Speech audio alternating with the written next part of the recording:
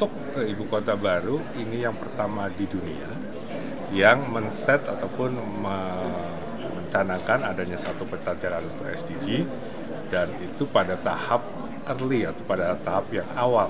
Nah, ini banyak diapresiasi. Dari United Nations Conference Center Bangkok, Thailand, saya dan juga tim Liputan dan SCTV berkesempatan untuk mengikuti kegiatan Otorita Ibu Kota Nusantara di acara Komisi Ekonomi dan juga Sosialnya PBB Asia Pasifik atau SCTV yang berlangsung dari tanggal 20 sampai 23 Februari. Banyak sekali kegiatan yang IKN lakukan di sini. Ada apa aja? Ikutin saya, yuk! Nah, saudara, kalau Anda lihat logonya IKN atau Ibu Kota Nusantara ada di situ, saya bukan lagi ada di IKN ya, tapi saya lagi ada di booth-nya IKN yang ada di acara United Nations Conference Center Bangkok, Thailand, di mana sedang ada event skala internasional di sini, yakni yang diadakan oleh Komisi Ekonomi dan Sosial PBB untuk Asia Pasifik atau SCTV yang berlangsung dari tanggal 20 sampai 23 Februari 2024. Keberadaannya IKN di sini, nih ada Mbaknya di sini. Halo Mbak, sini aja duduk sama aku. Keberadaan IKN di sini juga tentunya untuk merepresentasikan progresnya IKN udah sampai mana, dan kalau tadi kita ada soft launching itu ya Mbak ya. Coba Mbak kasih tahu sederhananya aja, VLR itu tuh sebetulnya apa sih Mbak? Oke, jadi VLR ini kepanjangan dari Voluntary Local Review. Jadi sebenarnya bagaimana sih IKN itu mencapai target-target SDGs? Karena kan kalau secara nasional kita tahu ada Voluntary National Review, sedangkan di IKN kita bikin Voluntary Local Review, which is kita mulai mengumpulkan baseline data untuk bagaimana sih IKN bisa mencapai target-target SDGs yang ada 17 itu, dan bagaimana nanti existing penduduk nantinya itu bisa step-stepnya itu untuk mencapai semua target itu seperti apa. Kurang lebih seperti itu gambaran dari dokumen VLR yang ada untuk IKN. Oh, menarik. Nah, biasanya VLR ini kan ada dari ibu kota ataupun kota-kota yang sudah eksis ya. Nah, IKN ini nih spesial karena kotanya masih dalam proses pembangunan, masyarakatnya juga belum ada yang tinggal di sana, tapi sudah mulai dari stage yang sedini mungkin ya untuk melakukan VLR, dan tadi baru diadain launchingnya gitu. Oke Mbak, tapi kalau ngomongin soal yang ada di booth ini ada apa aja sih? Apa yang bisa orang lakukan ketika main ke booth ini? Oke, jadi kalau ke booth IKN ini kita bisa di belakang ini, sini mungkin bisa udah ya Mbak. Ini di sini kita bisa dijelaskan gitu ya, gambaran bagaimana pemindahan ibu kota dari Jakarta ke Nusantara, kemudian progres pembangunan di IKN sejauh ini, mulai dari Istana Negara, kemudian ada bangunan untuk pengendali banjir, semuanya itu digambarkan dalam video ini. Nah, di samping itu juga ada VR sebenarnya di sana.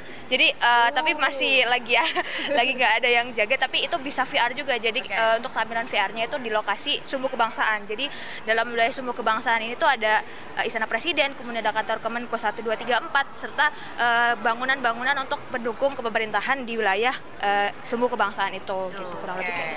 Oke, penasaran deh. Sambil kita cari ya, VR-nya bisa kita cobain nggak sih Mbak? Coba ya. Nah, coba ya. Kakak, aku mau cobain VR-nya kakak, nggak apa-apa sambil disiapin ya. Mbak, tapi kalau dari tadi banyak orang yang main ke booth-nya IKN ini, apa sih respon mereka, tanggapan mereka tentang melihat progresnya IKN sampai sekarang? Oke, jadi dari hari Selasa itu kita banyak kedatangan dari teman-teman, ada yang dari Malaysia, kemudian ada yang dari Singapura juga. Mereka tuh menyatakan kayak, ini Jakarta pindah ibu kota karena mungkin udah kebanyakan populasi gitu ya. Terus mereka juga appreciate kalau misalnya pembangunannya sudah sangat-sangat masif gitu ya, dengan lihat dari video di belakang di mana udah mungkin sekarang bisa dikatakan sekitar 73% itu pembangunan IKN sudah ongoing gitu ya, dan targetnya 17 Agustus 2024. Saya sampaikan juga ke para yang hadir, orang-orang yang hadir ke booth, kalau misalnya 17 Agustus 2024 kita akan upacara di lapangan Presiden di sana gitu, lapangan Istana Presiden gitu, dan mereka excited sih, bilang kayak keren gitu ya, udah progresnya udah sejauh itu gitu, dan udah sesiap itu untuk membangun ibu kota baru. Very nice. Oke, sekarang agak lama, nggak apa-apa banget lagi. Kita muter aja dulu. Nah, itu tadi soal IKN. Nah, abis ini saya mau cobain si VR-nya dulu. Cek. Kita mau nyobain VR-nya. Mbak.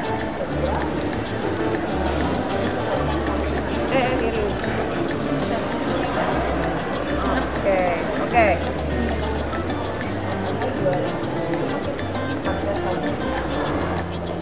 nembak-nembak. Ya, kanan.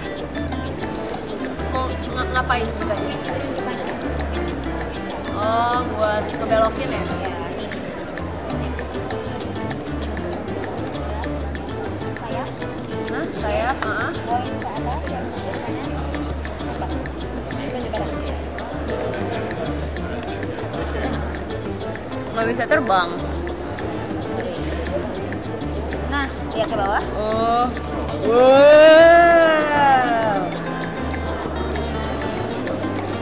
Itu dia IKN. Agak-agak takut jatuh ya.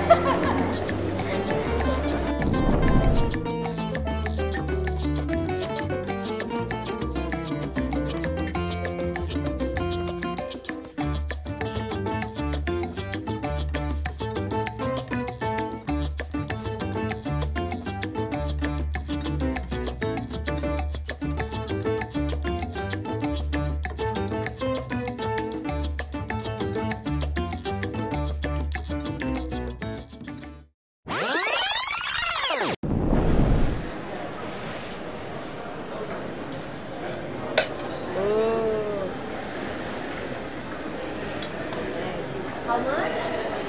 35 baht. 35 bucks. Okay. Udah siap deh untuk menutup hari di event kali ini. Ini 1 cup es krim durian, harganya adalah 35 baht. Dan seperti itulah gambaran hari-hari saya dan bersama teman-teman yang lain di sini, teman-teman wartawan khususnya, untuk menghabiskan dan juga para peserta ya yang ada di acara pada hari ini. Aziza Hanum, Dwi Firmansyah dari Bangkok, Thailand.